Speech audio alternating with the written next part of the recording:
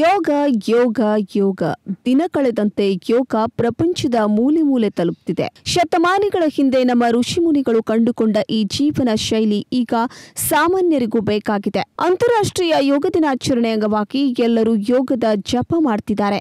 Corona ವಿರುದ್ಧದ ಹೋರಾಟಕ್ಕೆ ರೋಗ ನಿರೋಧಕ ಶಕ್ತಿ ಹೆಚ್ಚಿಸಿಕೊಳ್ಳಲು ಯೋಗ ಅತ್ಯುತ್ತಮ ಸಾಧನವಾಗಿದೆ.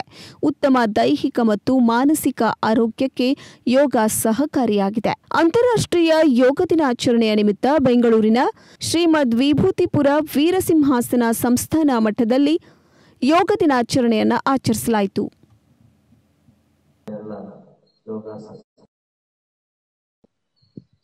ಈ ವರ್ಷ ಇಡೀ ಜಗತ್ತಿಗೆ ಬಹಳ ಕಷ್ಟವನ್ನ ತಂದೊಡ್ಡಿದಂತ ವರ್ಷ ಅಂತ ಎಲ್ಲರಿಗೂ ಕೂಡ ಅನುಭವ ಆಗ್ತಾ ಇದೆ.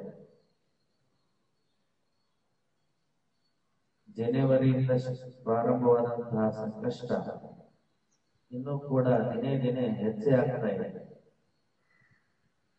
ಪ್ರತಿಯೊಬ್ಬರಿಗೂ ಕೂಡ ಭಯದಿಂದ ಬದುಕುವಂತಹ ಒಂದು ವಾತಾವರಣದಲ್ಲಿ ನಾವೆಲ್ಲ ಇದ್ದೇವೆ.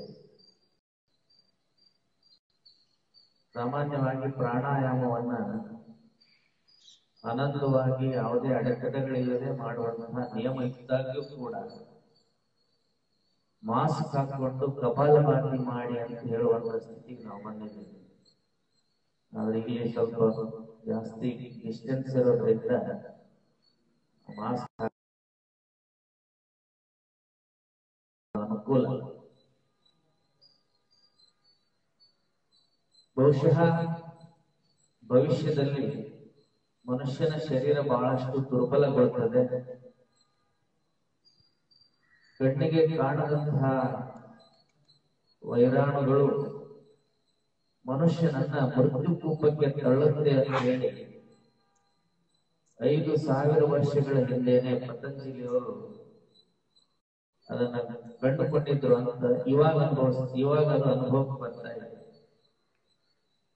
ಬಹುಶಃ ಒಂದು 5-10 ವರ್ಷಗಳ ಹಿಂದೆ ಯೋಗ ಅಂತ ಹೇಳಿದ್ರೆ ಅದನ್ನ ಯಾರೋ ಸ್ವಾಮಿಗಳು ಸಾಧು ಸಂತರು ಅವರಷ್ಟೇ ಮಾಡೋದು, ನಮಗೇನ್ ಸಂಬಂಧ ಇಲ್ಲ ಅನ್ನುವಂತ ಭಾವದೊಳಗೆ ಜಗತ್ತು ಬದುಕ್ತಾ ಇದೆ. ಆದ್ರೆ ಇವಾಗ ಯೋಗ ಅನ್ನುವಂತಹದ್ದು ನಮ್ಮ ನಿತ್ಯ ಜೀವನದ ಒಂದು ಅಂಗವಾಗಿ ಪರಿಣಮಿಸ್ತಾ ಇದೆ. ಅದು ಅಂಗವಾಗಲೇಬೇಕು ಇವಾಗ.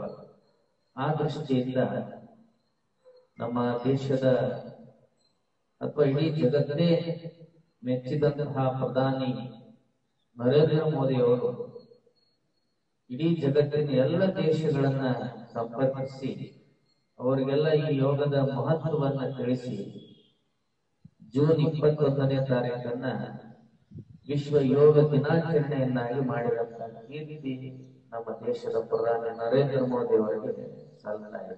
ವೀಕ್ಷಕರೇ, ನಮ್ಮ ಸತ್ಯಂ ವಾಹಿನಿಯ ಪ್ರತಿದಿನದ ಅಪ್ಡೇಟ್ ಮಾಹಿತಿಯನ್ನ ತಿಳಿದುಕೊಳ್ಳಲು ಸತ್ಯಂ ಟಿವಿ ಕನ್ನಡ ಯೂಟ್ಯೂಬ್ ಚಾನೆಲ್ಗೆ ಸಬ್ಸ್ಕ್ರೈಬ್ ಆಗಿ ಹಾಗೂ ಬೆಲ್ ಐಕಾನ್ ಅನ್ನು ಕ್ಲಿಕ್ ಮಾಡಿ.